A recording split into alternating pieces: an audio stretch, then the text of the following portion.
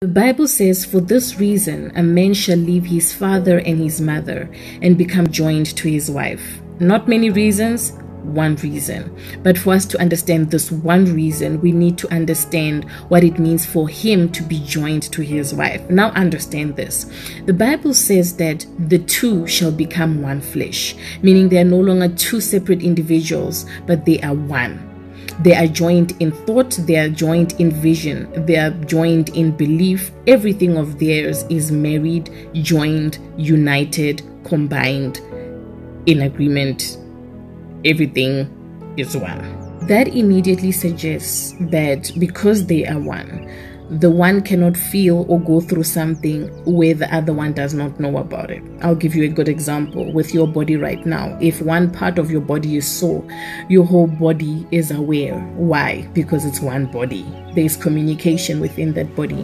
Now, the importance of him leaving his father and his mother. Notice the Bible says father and mother because they are most important. They are the highest authority within a homestead. So the siblings are not mentioned because once you mention the father and the mother, you have taken the whole homestead into consideration.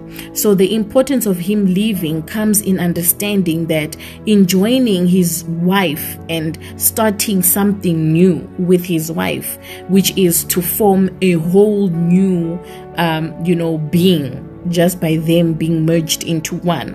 You need to understand that there is a redefining of his title, a redefining of his role, his responsibility, and whatever is expected of him. Meaning that as long as he is in his father and his mother's house, he is serving as a son.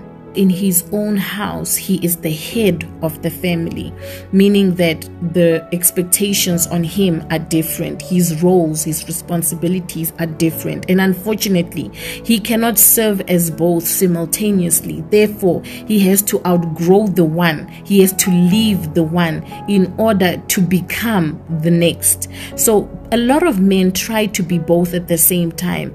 Hence, we see that a lot of houses are collapsing, a lot of marriages are collapsing, a lot of unions are collapsing, because maturity comes where an individual is able to live, to stand on their own, to make their own decisions. A lot of times you cannot do that while you are under someone else's roof. Why?